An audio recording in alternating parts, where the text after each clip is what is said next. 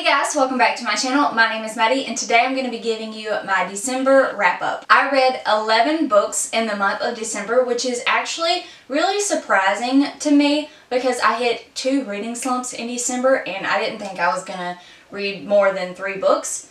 But I pleasantly surprised myself. While I'm on the subject of my reading slumps, I will say that I tried to read Vicious by V.E. Schwab. It was on my end of the year TBR. And I made it through the first couple chapters and there was nothing wrong with the story. I actually liked what was happening, but I guess it just wasn't what I wanted to read in the moment. And it put me in a really bad reading slump because I was forcing myself to read something that I wasn't in the mood for. So with that being said, I did DNF Vicious, but of course I have plans on returning to it later and finishing the story. But I will say that I didn't read a book for like 2.5 weeks in December because of Vicious. With that out of the way, I did read 7 new books in December and I reread 4 of my old favorites. And like I did in my previous wrap up, I'm going to be talking about all of my rereads at the end of this video. The first book I finished in December was The Lost Queen by Signe Pike. This is the first book in the Lost Queen trilogy. And this is an early medieval YA historical fiction story. And it follows the story of a Scottish queen who is kind of forgotten in history even though she was one of the greatest queens of all time. And what's interesting about her is she was actually the twin sister of the man who we know through history as Merlin from the King Arthur stories. I gave this book 5 out of 5 stars. If you enjoy historical fiction, I definitely recommend this one, but because it is historical fiction and it's very character driven and there is a lot of plot, but because the story is so long, you don't really feel like things are happening, so it does feel like it's moving pretty slowly. But if you enjoy those types of books, I really liked this one. And I didn't know what I was going to think of it because I haven't heard anyone talk about this book, but I was pleasantly surprised. This book follows the main character from the time she's a little girl throughout her adulthood into like her 30s, I believe. So it follows her as she grows up and becomes queen. There's also a lot of magical elements in the story as well, and then of course it's YA, so there's a romance. Magic system was super interesting. The next book I read was The Winter's Curse by Marie Rutowski, and this is the first book of a trilogy. I've been wanting to read this one for probably 6 years now, and I've owned it for quite a few years as well, and I just never picked it up. But that is changing, folks, because I loved this book and I'm definitely going to read the rest of the trilogy pretty soon. I don't know how I feel about the ending of this one because just the way it left off, like I never would have guessed that it would have left off the way it did. So I'm anxious to see what happens in the second book. If you don't know, this is a YA political fantasy. It doesn't really have any magical elements in it, but it's set in like a fantasy-esque world. And it has a heavy focus on politics and relationships and also slavery. It deals with a lot of political issues. Essentially in this world, one country has taken over another country and they rounded up all the people that were native to that country and made them become slaves. And the first book starts out when the main character purchases a slave for herself, and this sets off a series of events that completely disrupt the political world and all of the politics, not just in her city but in her country. And of course there's a cute romance. This book also has a heavy focus on music, which is very special to me because I'm a musician. The main character is essentially a piano prodigy, which is an instrument that I also play, so I really connected to that part of her character. I really loved it. 5 out of 5 stars. Definitely recommend if you're into YA fantasy. And while it is about the politics, I will warn you that the romance is the main focus of the story. Next, I read The Kiss of Deception by Mary E. Pearson. This is another YA fantasy that has been on my TBR for many years and I finally got to it this month. I really liked this one, but I will say that it was missing something for me. It's a very character-driven book and there is plot, but the beginning plot had me hooked and then the end had really great plot as well, but the whole middle section, which was the majority of the book, didn't have a whole lot of plot happening. And that usually doesn't bother me with books, but for some reason it was hard for me to plow through the middle of this book. I actually set this one down and didn't pick it up for about another week. So that kind of tells you more about my reading experience with this one. But overall, I really enjoyed the story. I really enjoyed the romance and just all the mystery behind this one, because if you don't know, the main character is a princess who was set up in an arranged marriage, and she escapes the palace and runs away on her wedding day and flees to a faraway small town where no one can find her, except for two people. One is an assassin sent to kill her, and one is the prince whom she was supposed to marry. Obviously, the assassin doesn't reveal his identity, and then the prince doesn't want to reveal his identity either. So throughout the whole book, you don't know which one is the person who is supposed to kill her and which one is the person she was supposed to marry. I didn't know how that was gonna work in the story, but it's actually super interesting the way the author did it. So you have chapters from the two male perspectives, and sometimes they're labeled with the person's name, and sometimes they're labeled with the assassin or the prince. So throughout the whole book, you're trying to guess which one's which. And I will say, I kind of want to reread this one eventually, just to see if I can pick up on the hints. I'm usually pretty good at guessing the mysteries of books, and I thought I had this one pegged, and I was wrong.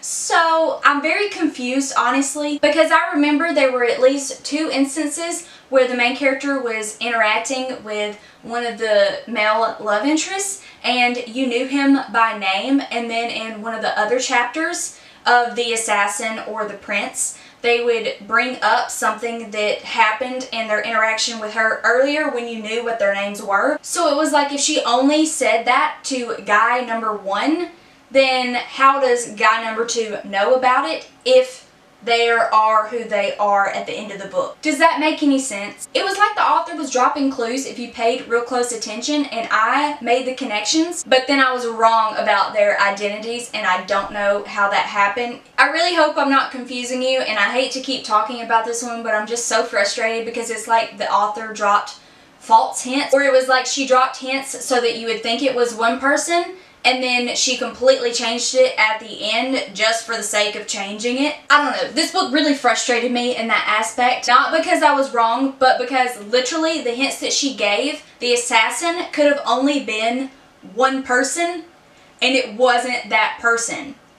So like, are we just going to throw all that information out the window just for the sake of dramatic effect? Just for the sake of shock? I did really love the characters and the story, but for that reason, and because it was so slow in the middle, I had to give it 4 stars instead of 5. But this book left off on a major cliffhanger, so I'm ready to finish the rest of this trilogy. And next, I read Supernova by Marissa Meyer, which is the finale, the 3rd book in the Renegades trilogy, and oh my gosh. 5 out of 5 stars for sure. I absolutely love this trilogy, and I loved the finale. If you don't know, Renegades is a YA dystopian superhero supervillain story. There are 2 main characters. One is a renegade, and the renegades are this group of superheroes who have formed this giant organization that is now international, and they're essentially the governments of the world. And while they do have good intentions, their system is flawed because it's essentially a dictatorship. And then the second main character is an anarchist who is set on taking down the renegades. This series is such a fun ride. I love the characters, I love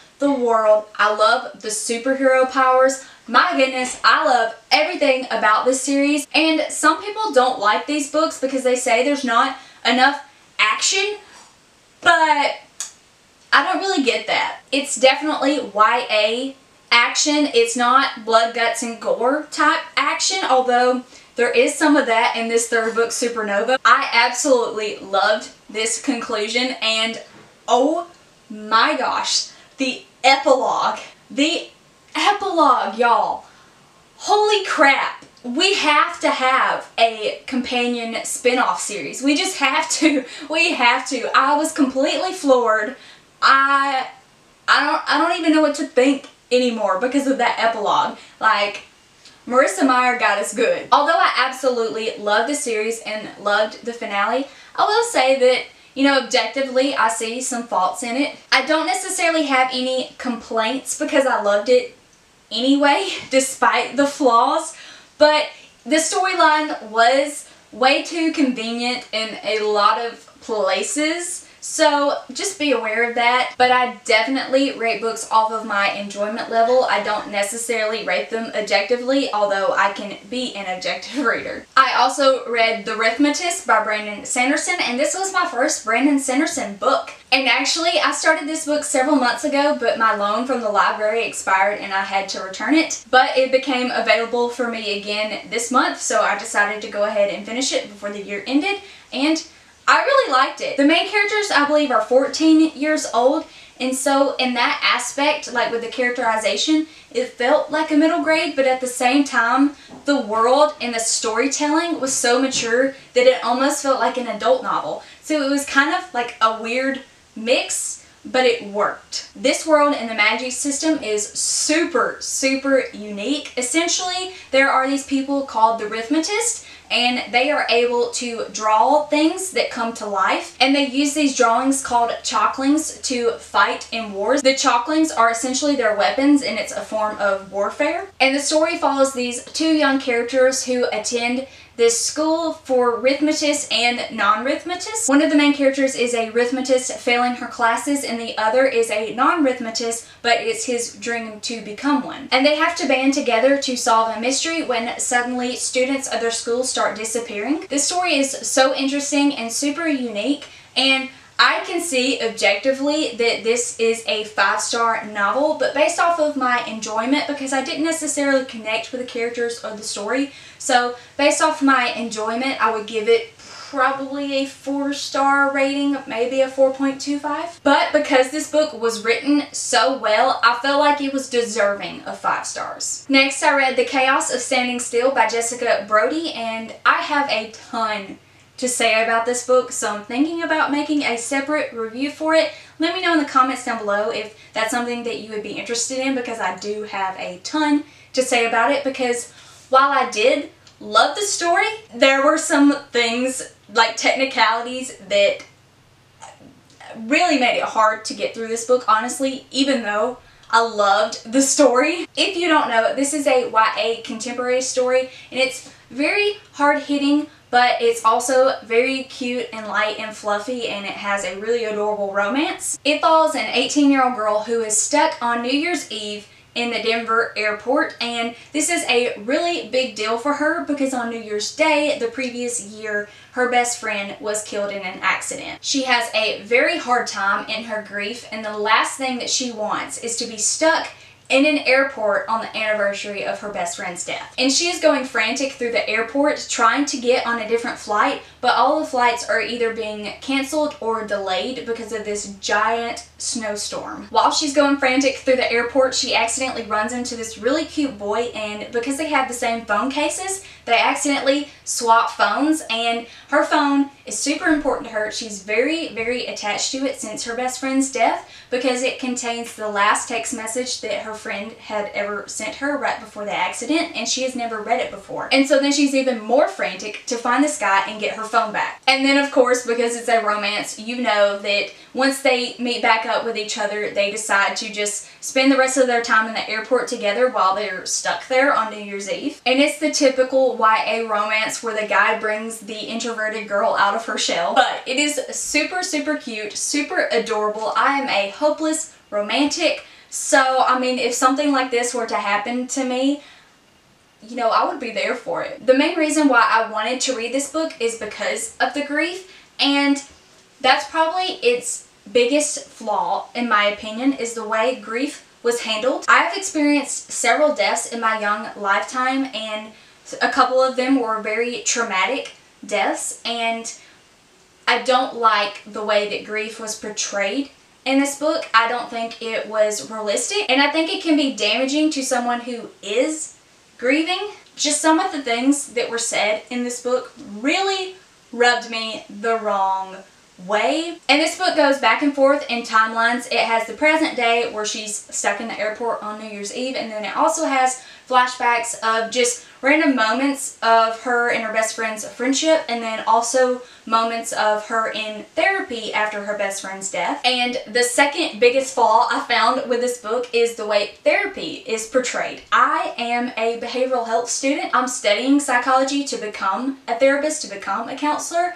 and I can tell you right now that the way therapy is portrayed in this book is not realistic. This therapist should be fired, in my opinion. She says things that are completely inappropriate, completely unprofessional, and if you've never been to therapy before and you read this book, you would be completely steered away from ever going to counseling ever in your life. And I just want to tell you that it's not realistic. That's not how therapy is in real life. In the acknowledgments, the author mentions that she consulted a real therapist in the writing of this novel, but I don't see how. Even though I was loving the story, I almost DNF'd this book because of one thing that the therapist said. I was just so angry. I was so angry that I didn't even want to continue reading this book because it was just so bad. Completely unprofessional, completely just inappropriate. And if anyone has actually studied psychology, if anyone is actually a therapist,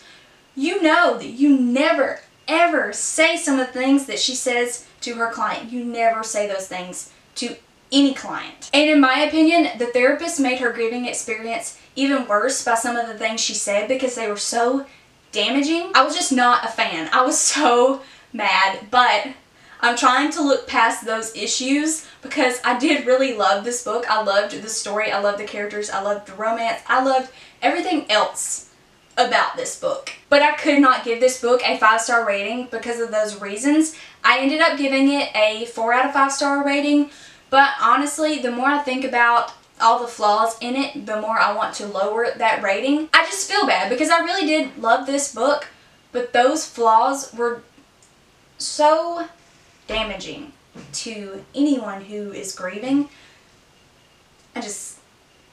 I'm actually going to go ahead and get into the rereads and you'll understand in just a second. I reread the second and third books to the Delirium trilogy by Lauren Oliver, and then I also read for the first time the Delirium stories, which are 3 novellas following 3 of the different side characters in the Delirium trilogy. I can't decide which one's my favorite of these 3, but right now the one I'm remembering the most is the one about Raven because it had such an emotional impact, because Raven in the trilogy was a very closed off character. She didn't show hardly any emotions, and she was also very hesitant to share anything about her past, so it was nice to be inside her head and know a lot more about her. But I think Hannah's perspective was my favorite of the 3. I liked being in her head, I liked her voice, and honestly I liked her voice in this novella better than I liked the main character of the trilogy's voice. And Hannah does have chapters in the third book from her perspective, but I felt like her perspective felt different in this novella than it did in the third book. Anyway, I really liked these. I don't necessarily have a rating for them, so I'm just going to leave it at that. And then on into my rereads of Pandemonium and Requiem. I really enjoyed these. I will say that I don't like them as much as the first book. I reread the first book in the month of November, and so I continued on with the trilogy this month just because it felt weird to leave the trilogy incomplete at the end of the year, so I just went ahead and finished them. I really loved these books the first time I read them in high school, and it's been several years since then, so I decided it was time to reread this trilogy because it used to be my favorite dystopian, and I wanted to see how my thoughts changed now that I'm a lot older. Now with my reread, I totally recognize why people hated this third book. It's a really bad finale. Like, nothing really happens except the angst between the 2 boys and the love triangle fighting over the main character. There are things that happen other than that, but that's pretty much all I remember except for the very end when things go to crap. And upon my reread, I have realized that I don't like either one of the love interests. Not that I don't like them as characters, I don't ship them. I don't ship either one of them with a main character. Although I will say I really liked the original love interest in the first book, and I did ship them in my reread of the first book, but after reading these, I don't like the first love interest with her anymore. He doesn't deserve her, in my opinion. And then the second love interest felt like he only wanted to be with her because it was the first girl that he had ever, like, had a connection with, he had ever had any kind of real interaction with. It didn't feel like they had any real chemistry, so I honestly don't like either one of them with her anymore. I also read The Lightning Thief, which is the first book in the Percy Jackson and the Olympian series by Rick Riordan. I've read this book so many times, and I decided I wanted to reread the rest of the series, but I felt weird starting with the second book, so I reread this first book for like the 5th or 6th time. I really enjoyed it because, I mean, it's Percy Jackson, but I will say after so many rereads, it just doesn't catch my attention anymore, but I'm hoping that changes with my rereads of the rest of the series because I've never reread those before. If you don't know, this is a middle grade series following a little boy named Percy Jackson who finds out that he is a demigod. And the last of my rereads was completely spontaneous. I reread City of Ashes by Cassandra Clare, which is book 2 in the Mortal Instruments series, which used to be my favorite series of all time, and I still have very fond memories of it, and I'm such emotionally connected to it because this is the series that really got me into reading. I've been wanting to reread this series for several years now, and I reread the first book, but I never continued on with my reread. But then when I was reading Vicious and it put me in a reading slump, I decided the best way to get out of my reading slump was to reread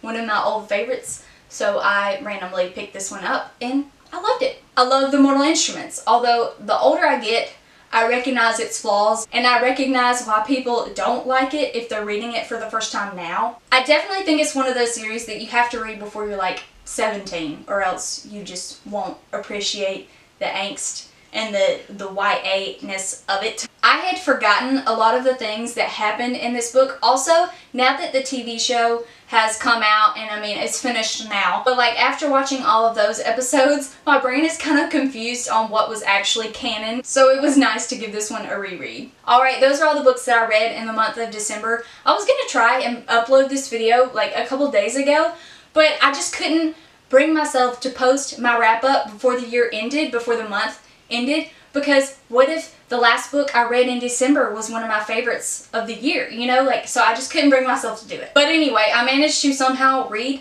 11 books despite my slump, and I'm very proud of myself. Let me know in the comments down below what your favorite book was that you read in the month of December. Mine was definitely Supernova. And before you go, I have one last thing to show you, and trust me, you want to stick around to see what this is. Look at him!